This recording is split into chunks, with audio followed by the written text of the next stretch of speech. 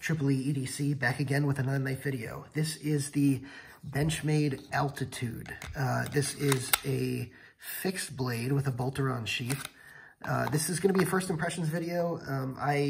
It is a knife from the Hunt series, and therefore it is meant for hunting, outdoor stuff, camping, hiking, things like that. So, you know, I don't go hunting really ever. I'm just going to tell you that up front. But that being said, I do go backpacking, I do hiking, I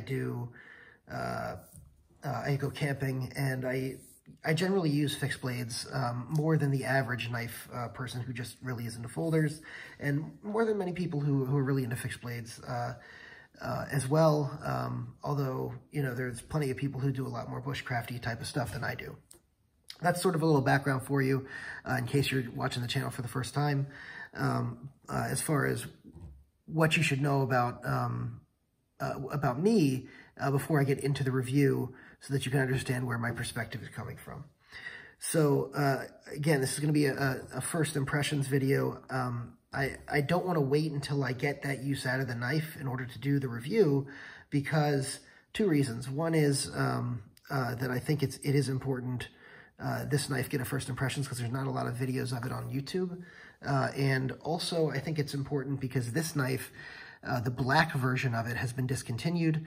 The orange version of it is, and all it is, the orange version is, I believe the carbon fiber and the pivot rings are the same, but the knife has an orange coating instead of a black one, which is probably better for visibility in the woods. But in any event, the black one's been discontinued, and therefore it is available on Blade HQ and maybe some other retailers as well for about $150 right now instead of the normal $200 price. And we'll get to the price in a few minutes as to whether I think it's worth it. But I wanted you to be aware of that is the reason I'm bringing it to you at this point. So I haven't had much use with this knife yet. I've used it to, you know, cut a couple things here and there around the house, but I really did just get it today. So this is a true first impressions. The interesting thing about this, let me tell you the experience of opening the box. So it comes in the box like this. It comes in a Hunt series box, the large fixed blade boxes that are like this big. So you open it up and you see this sort of tiny little knife in there, and that sort of gives you, it's sort of an omen of what's to come. So let's do a couple size comparisons with this. So first of all, let's do the Paramilitary 2 and the Para 3. So you can see it is not a huge knife. It's about the same. It's about a little larger than the Para 3, very slightly larger than the Para 3, and fairly smaller than the Paramilitary 2.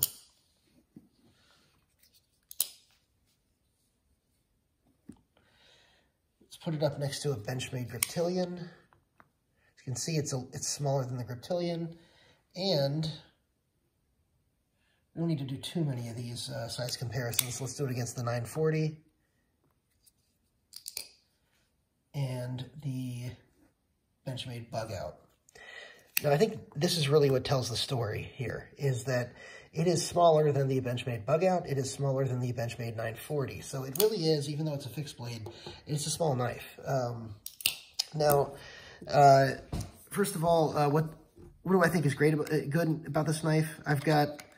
I'll tell you right off the bat, I do think that the sheath, this bolter-on sheath, is fairly nice. It has a Benchmade logo.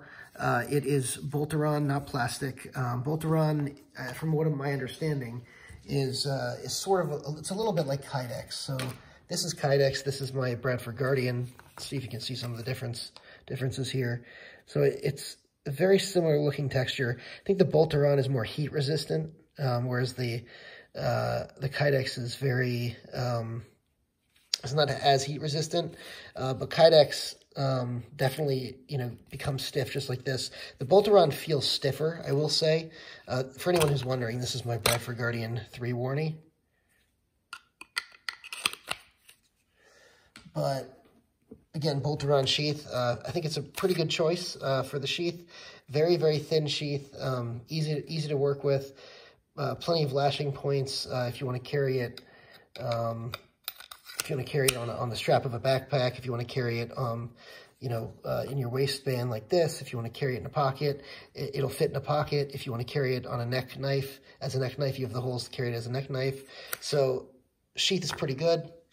Do like the sheath. Another thing I really like about this knife is the steel choice. So the steel choice on this knife is S90V. And you guys who know me know that I really do enjoy S90V. It is one of my favorite steels. It has great edge retention, and it just is an excellent steel. My Manix that I had several Manixes. The Manix that I kept is S90V.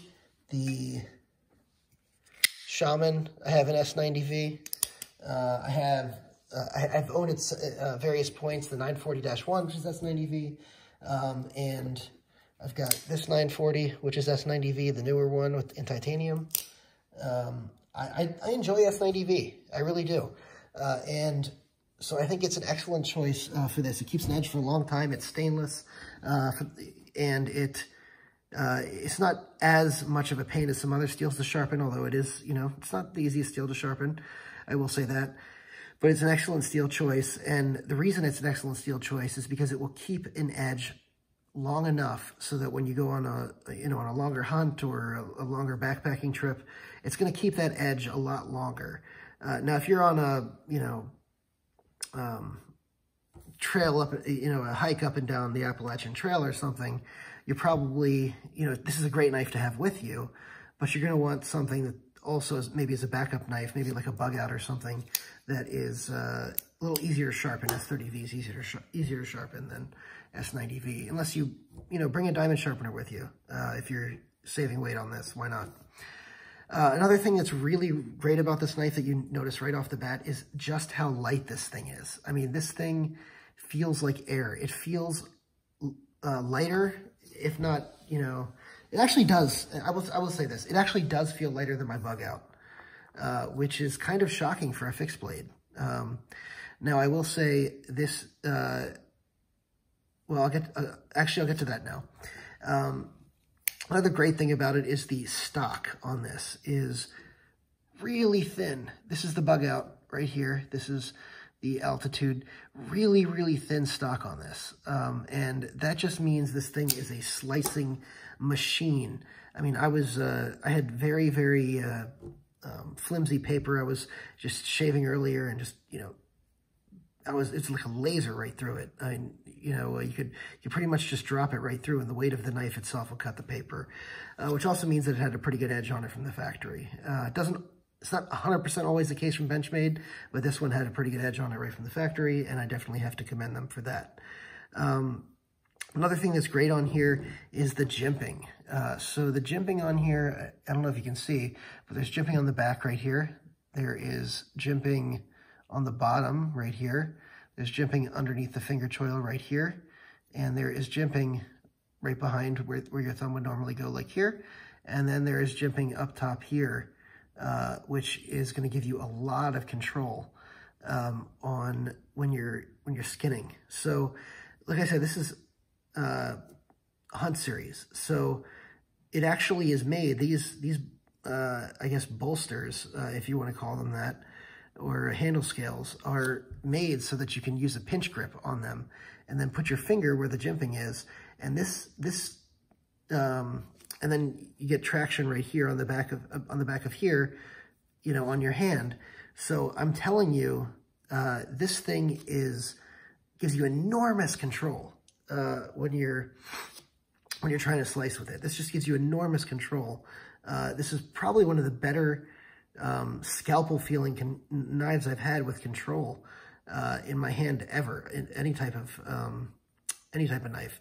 I mean, you can get decent control from a lot of different types of knives, but the combination of the grind, the very thin grind on here, the jimping here, the way these, you know, scales work with a pinch grip, and you can see it does have sort of indentations here where your pinch should go.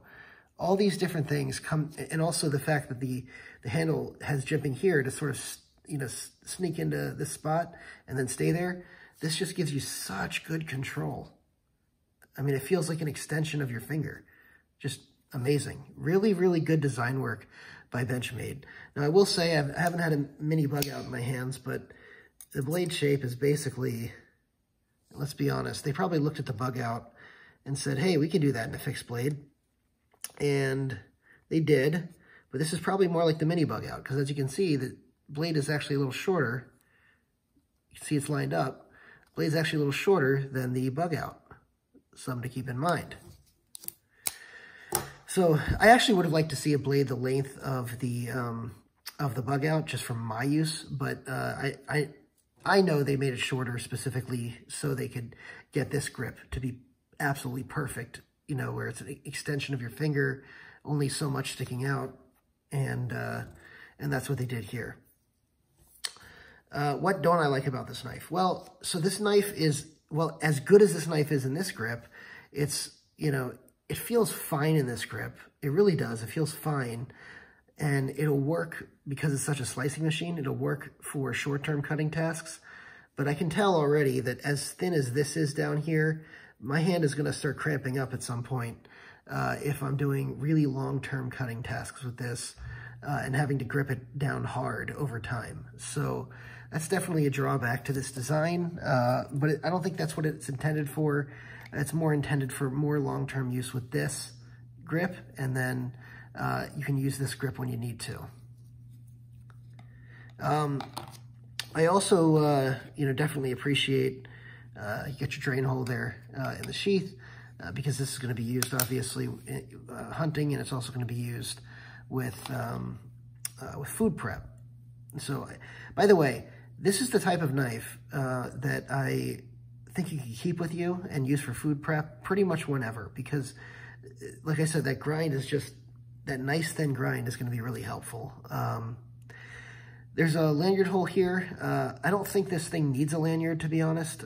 It's, for most of its uses, it really wouldn't serve any purpose but a decorative purpose. There's plenty of handle length. There's, if it's a neck knife, you know, it's going to hang down long enough. I don't really see a reason for the lanyard hole, but I think it's a good choice that they made it anyway, because some people will enjoy it, and it just further reduces the weight of the knife. So, you know, definitely interesting. This is a fixed blade that's under 2 ounces, in case anyone was wondering. Yeah, so this actually is a first production. I just noticed that. I hadn't noticed that before. 609 out of 700. So definitely glad to have that. That's pretty much it for my first impressions. Who do I think this is for? I think this is for hunters. I think this is for backpackers. I think this is for hikers and campers. Excellent choice for any of that. It's for someone who likes, you know, having something light, you know, to carry around in the kitchen. By the way, this does fit. So you know how in a slacks pocket you have the little button in the middle, the little button in the middle. This fits in between the button and the pocket. So if you want to keep it in your back pocket, you can actually just shove it down there and without opening the button, leave it there, and then just pull it out when you need it, which is great.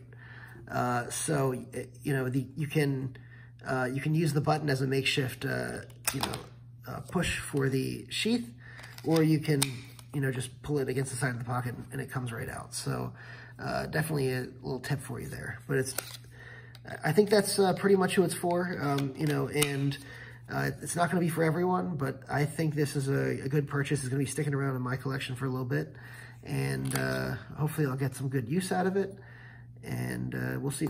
We'll go from there. I can't wait for a full review. Thanks for watching, guys. I definitely appreciate you tuning in. If you have an altitude, I'd love to hear your comments about it. If you're thinking about getting one, I'd be happy to answer any questions. Go ahead and you drop a comment, like I said, subscribe to the channel, hit the notification bell so you get all my content, and go ahead and like the video if you enjoyed it. Thanks so much.